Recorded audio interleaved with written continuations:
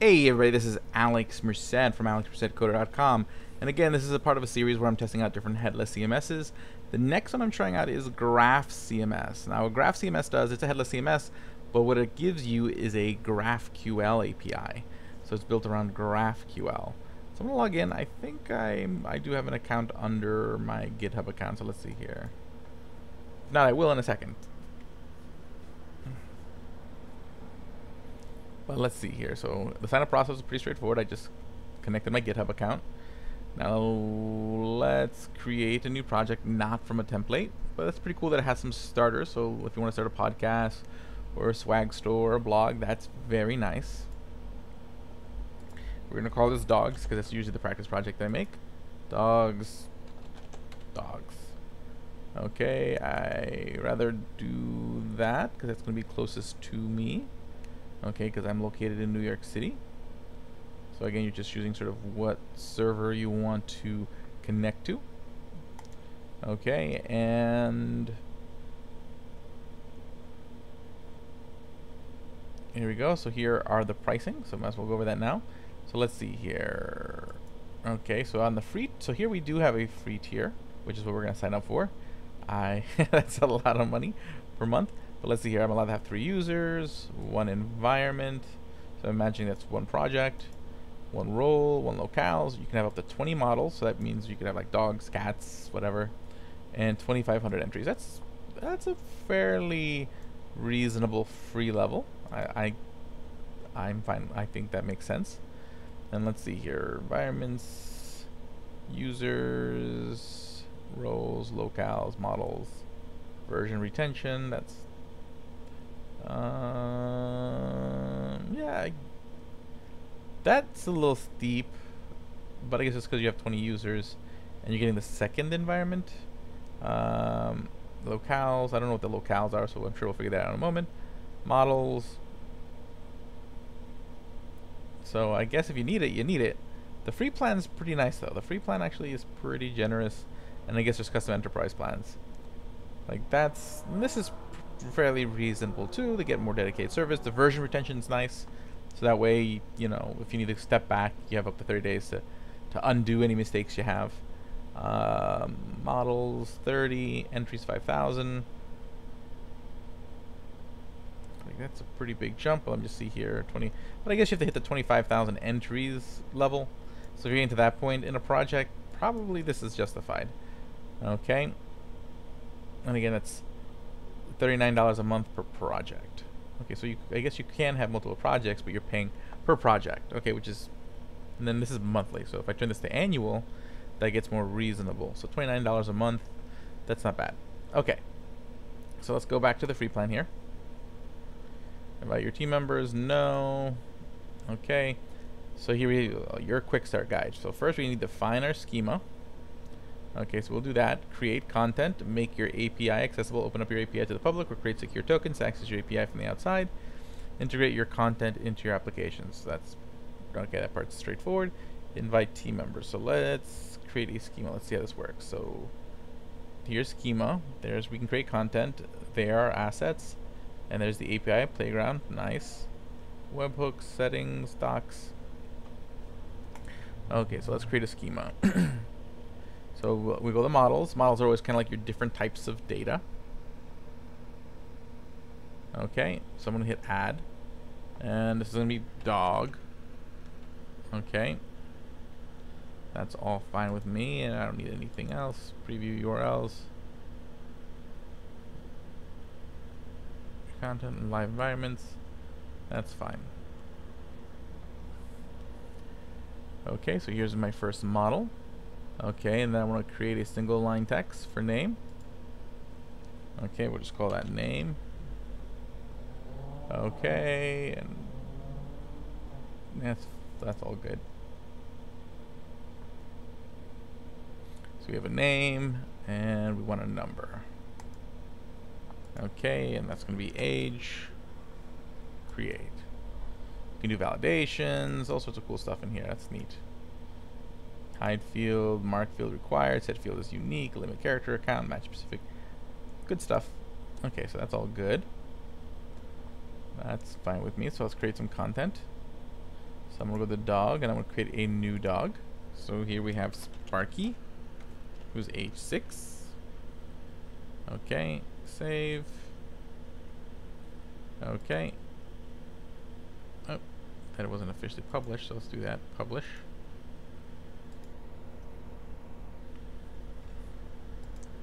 So that's published. Let's create another new dog. Fido, who's age 7. Save and publish. Okay, so there we've created 2 dogs. Nice. So now let's work on querying the dogs. And let's see what's in under assets. So I'm assuming here is where we can like upload photos, images, videos, whatnot. And let's see here. This is just basically an API playground. So if you've never worked with GraphQL, the way this works is that you don't really send things to, like, you don't have a bunch of API endpoints. You have one endpoint and you send a query to it. And generally what you do is you open up this like GraphQL playground application somewhere.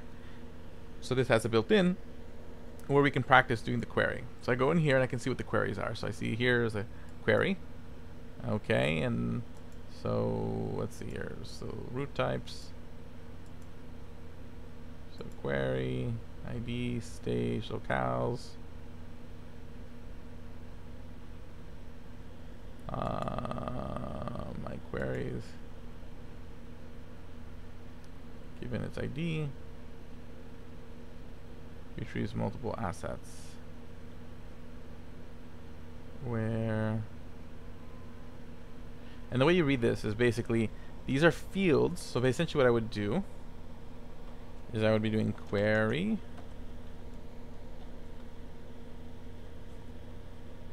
Okay, because like if I go here, these are the different queries I have. So query, which is a query, and query does it take any arguments? I don't see any arguments.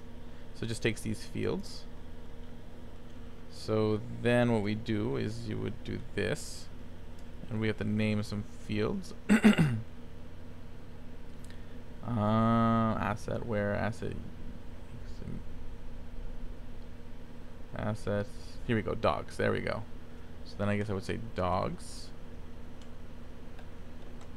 And dogs takes in order by, I have to put in there, stage, so it just be published. So just where stage is published. It's a syntax error. Field dogs of type dog must have a selection of subfields. Did you mean dogs? Yeah, I think that's probably what I meant. Stage published.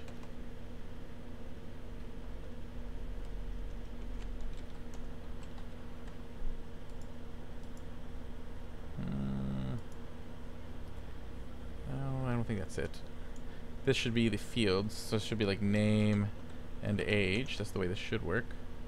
And then technically, I guess we're passing in the query details here. And the only thing, see, if you see an exclamation point, it means you must have it. So let me see what it's going to unexpected name found. So is it supposed to be name? Okay, I guess it's what?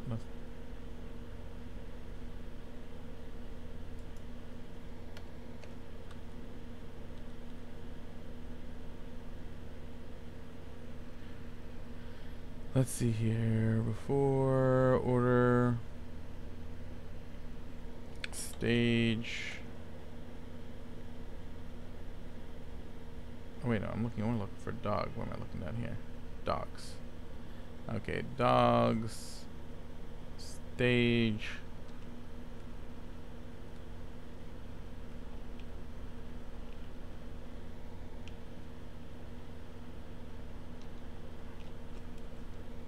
Published.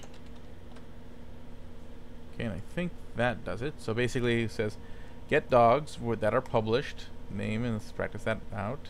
And that works. It's perfect. Okay, so there's my query.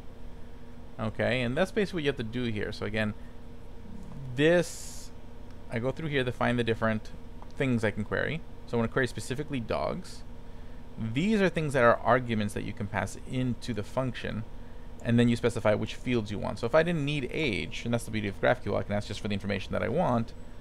Then I just do that, and see, only gives me back Sparky and Fido. Okay. So that's cool. So we got our query.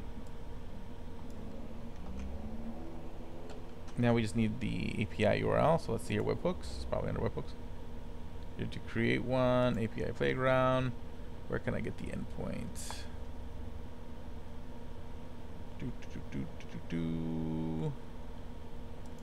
Settings, API access. Here we go. Okay, access to the URL endpoint of any of your stages. Let's see your public API permissions. Set API access permissions for unauthorized requests. Content that can be queried. Content from stage published. Should only be enabled if draft queries are allowed. Permanent auth tokens. Application tokens are used for creating API access permissions separate from the token name. Content that can be queried. Okay, so this, we'll just save this. So we're just saying that the public can query the public stuff. So let's open Postman.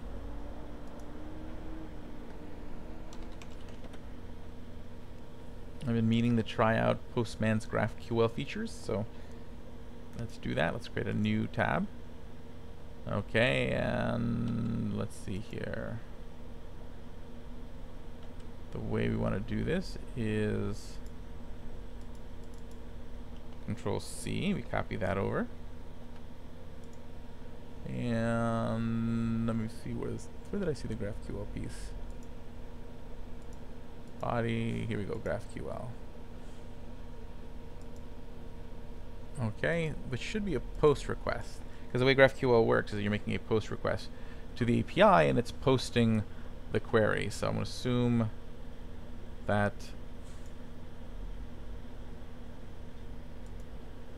okay. I think I just have to copy the query into that other area. So I go over here, back to API Playground. I'll copy my query. Okay, and then paste that in there. And let's try to send. And there we go. It works. Okay. So essentially I would just make that API request again, which is just a post request to here. And then theoretically, if I really wanted to, let me think about how this would work. The way this would work is if I wanted to do it not through GraphQL, so if I just wanted to do it through raw JSON, let's just do that, raw JSON. What I would be doing is sending over an object with a property called query. And then we're making a post request, and the string is that. Okay. Just follow that for a second. Query. Yeah, that should do it.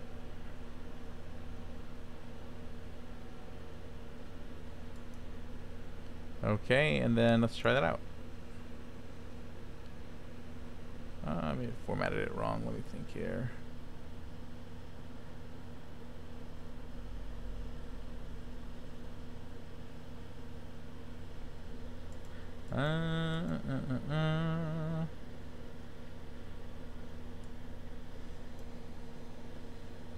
Yeah, it's been a while since I've done it that way. But you get the idea. Under the hood, that's essentially what's happening. Cool. But yeah, so that's how that works, and you'd pull the data in there. So we would use this. We use a GraphQL thing again. There we go, Sparky Fido, and we get the data back.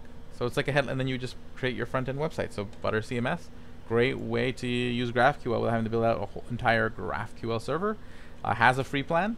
That's pretty cool. And yeah, my name is Alex Merced from alexmercedcoder.com. Have a great day and enjoy.